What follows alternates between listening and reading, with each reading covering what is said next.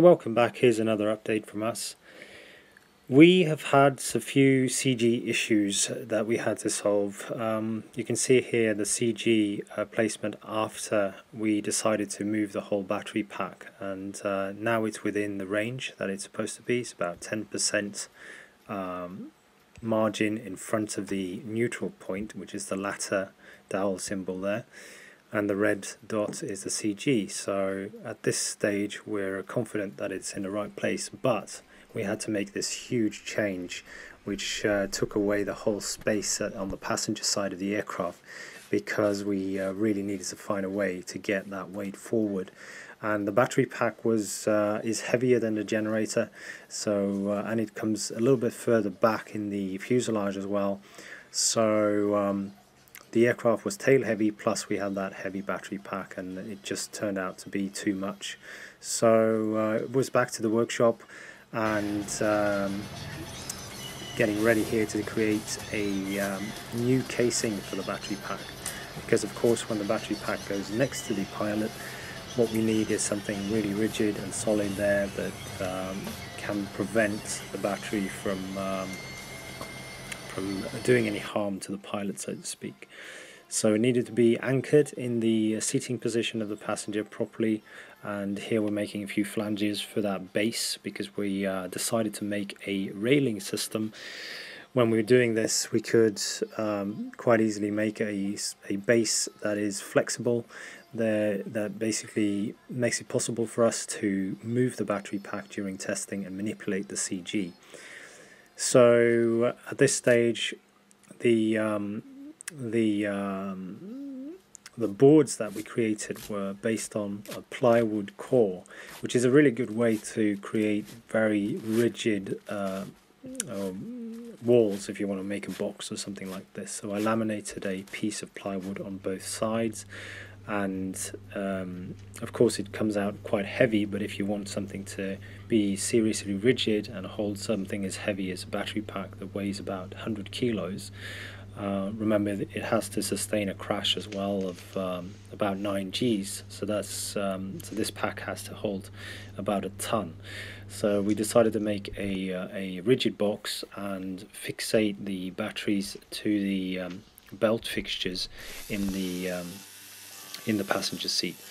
So here we're just cutting out a few of these templates for the base of the battery pack itself, and it's very it was quite a quick process, but in any case it's never fun to go back to doing something as radical as this so late in the process, when we were hoping to have the aircraft at the airport ready for taxi testing, but just really had to be done, and something that we knew we were unsure about, but after calculating it more, we just figured that this is the right way to go. So here we're just lining up these walls on the base.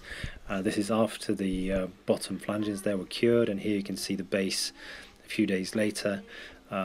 Rigid plywood pieces that have been laminated together, and it creates this flat base for us to move the whole battery pack and casing on top back and forth. We can move it about 25 centimeters forward and aft, and that should be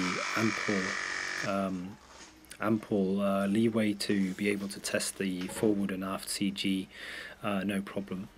And here you can see the casing that was created based on the existing structure that we had around the battery pack already, and here you can see it open in the passenger seat there, and we just started to put in the battery modules again very carefully. Working with batteries is no joke. This is a lot of there's a lot of power in these boxes, so it always has to, you really have to think through everything you do with these. It's a substantial risk to work with them, so that's why I'm wearing these really heavy gloves when I'm handling them. Luckily Raimondas came by and helped do a few of the new cable linkages, because of course we could reorganize quite a bit of the cabling to have this in place. And after another day or two, we could finally connect all the packs together again and get all the cables sorted.